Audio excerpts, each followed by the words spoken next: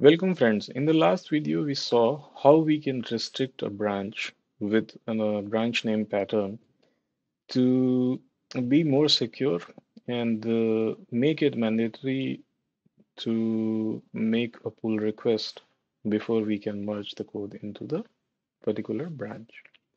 So we saw the settings into GitHub repository, and in this video, we will see this in a BitBucket repository. So I will not review what is pull request again because we have gone through two times. And if you are interested, the previous video talks about what is a pull request in very detail. Now let's go to the settings in the Bitbucket repository. So I have opened our Bitbucket repository with the name Git concepts, which we are using in this tutorial. And the user again needs to be in the admin panel of the repository so that he can access the repository settings. So once you open the repository into Bitbucket on a web browser, you will see a repository settings button. In the repository settings button, you will see somewhere branch permissions. So as you see, there is no branch permission right now, but you can create one.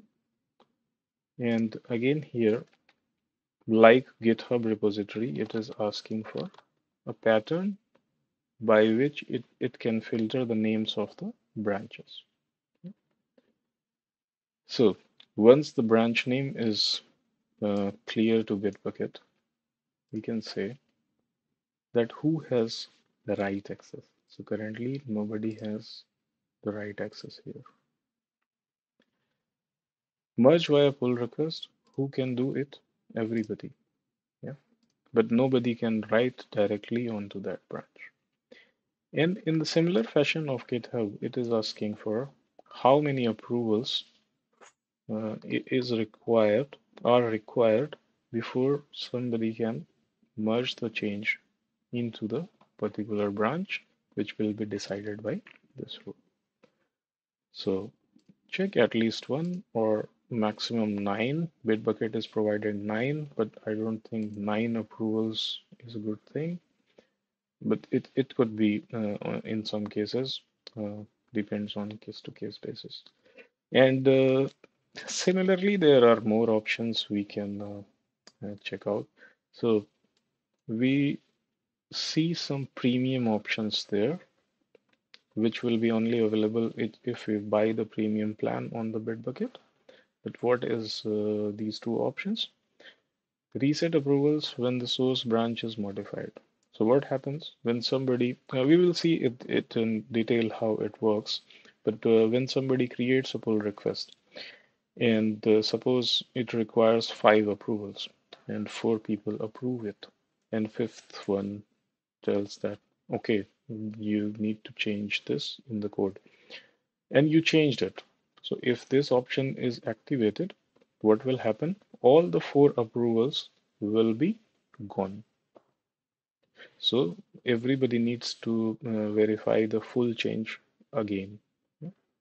Then there is another option, prevent a merge with unresolved merge checks. So when you merge the code, a branch into the master branch, it is very often that there will be merge conflicts, and we have seen what is a merge conflict and how to resolve it in our videos. If you want to check it out, this is present in this YouTube series. Please check it. And then there are options that check that no changes are requested, check for unresolved pull request task, check that last commit for at least one successful build.